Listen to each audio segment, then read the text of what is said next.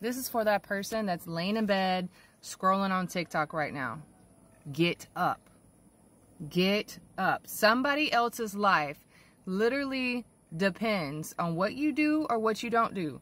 You may be feeling down and out right now. You may be feeling discouraged, but something that God spoke to me during one of my darkest, most depressed moments of my life, he said, don't be a mombi. Don't be a mombi.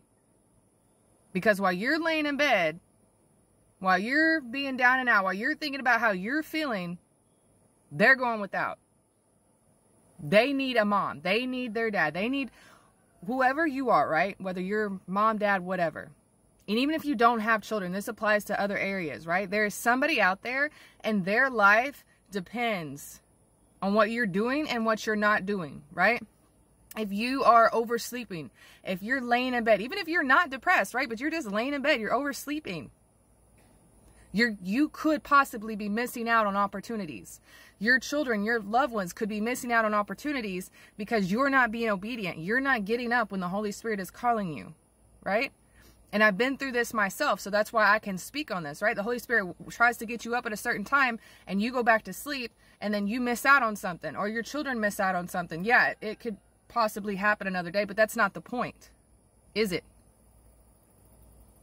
Do you like having to wait another day to get to go do something or to have something because of somebody else? No, you don't. Nobody does. So love your neighbor as yourself, right? Quit laying in bed. Quit sitting here scrolling, feeling bad about your life. Start rebuking these spirits, right? Start binding depression, oppression, whatever it is. And even if you have to get up and drink 3 cups of coffee that day, get up. Do whatever it takes, right? Usually it don't. Once you get up, you start moving around. You go step outside and let the light hit your face, or you start doing some stretches, get in your word with God, have that alone time with him. You wake up, you don't even need all that other stuff. You don't even need the coffee. You don't even need that. But the point of it is, when the Holy Spirit wakes you up, get up. And I know that's easier said than done. I know it's easier said than done because I've been there.